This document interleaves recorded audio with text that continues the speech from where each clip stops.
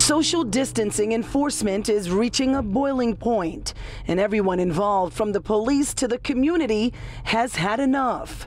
Another video from overnight shows a 22-year-old woman entering the subway with her small child here at the Barclays Center when she was approached by police for not properly covering her face. Words were exchanged, then things escalated to violence. It shouldn't have gone down that way, period.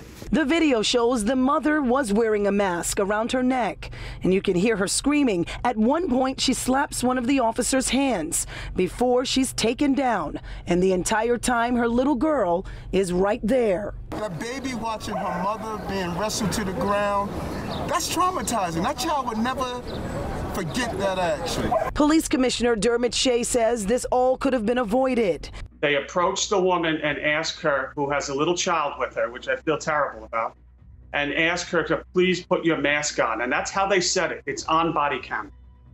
They are immediately met with profanity-laced cursing, and where she makes a statement, "I'm going to cough on all of you." But even if that was the case, retired NYPD Deputy Inspector Corey Pagee says the officers were wrong. The only person that's getting training in every one of these instances are the cops.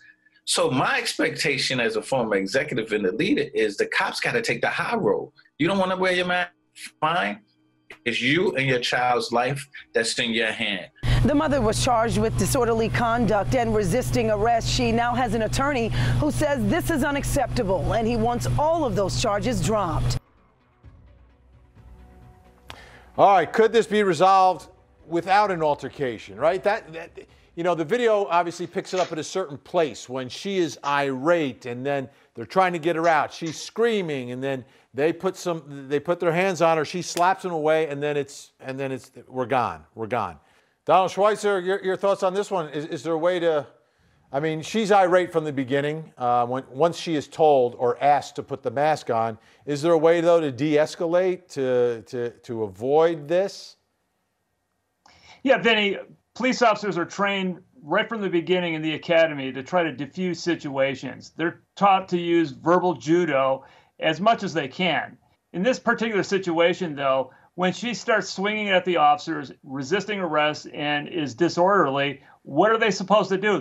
They're not trained to pack up and walk away. I agree with Vince that this is the type of law that is really hard on cops, because cops have to enforce things that sometimes don't make sense. But that doesn't give people the right to resist arrest.